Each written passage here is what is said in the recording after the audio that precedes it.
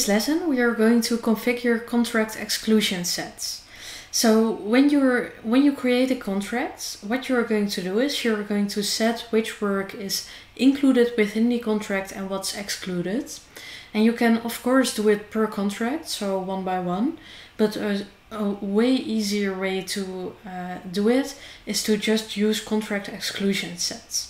So a contract exclusion set is just a set of groupings you can make to display which work is included and which work is excluded within the contract. Okay, so let's get started. To configure contract exclusion sets, we are going to go to admin.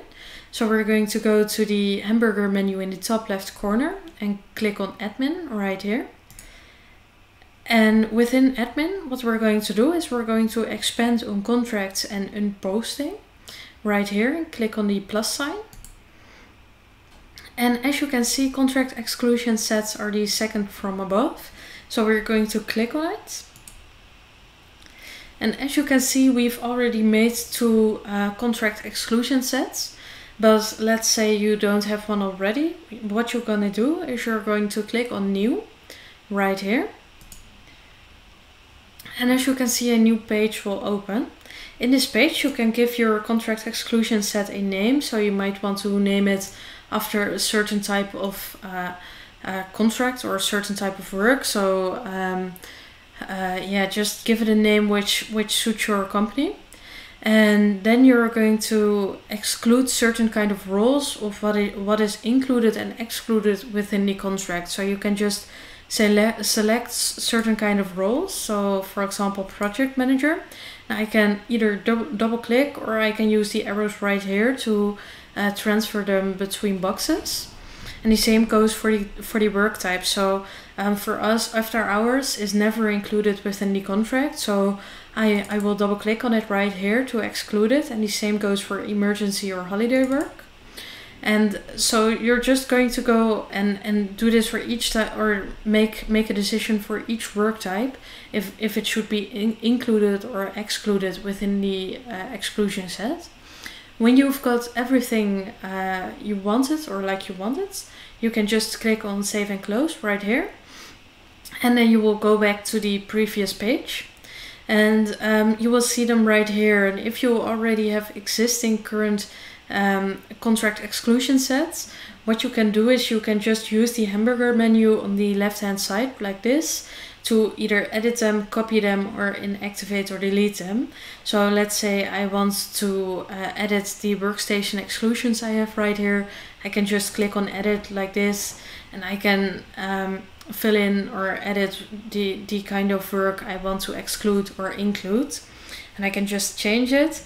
And as you can see right here at the top, you can see how many contracts are associated with this exclusion set, how many active contracts are associated with this exclusion set. And well, to link a exclusion set to a contract, it's really easy. We can do it multiple ways. Let me show you right now. We can either go to the contract search right here by just clicking on contracts. We can search the right contract or fill in the right parameters and click on search right here at the right hand side. We can go to the contracts and click on edit contracts. We can just go to the contract by just clicking on the contract name. And as you can see, it'll open the contract in a new tab. We can click on exclusions right here on the menu on the left side. And as you can see, it'll open the exclusions tab. You can select an exclusion contract right here. And also you can set an exclusion set. So an exclusion set is the set we just made. So for us, it might be workstation exclusions, and it'll fill in everything automatically like this. You see the excluded roles right here and the excluded work types right here. And as you can see, when you just select something else, it'll change automatically, and you don't have to set anything manually. Only when you don't select an exclusion set, you have to just select it manually. So as you can see, this is the same screen as the exclusion set, only you have to do it manually within this contract. So when you're done, or when you selected the right one, you can just click on save right here, and it'll save the exclusion set to the contract. You can close the contract.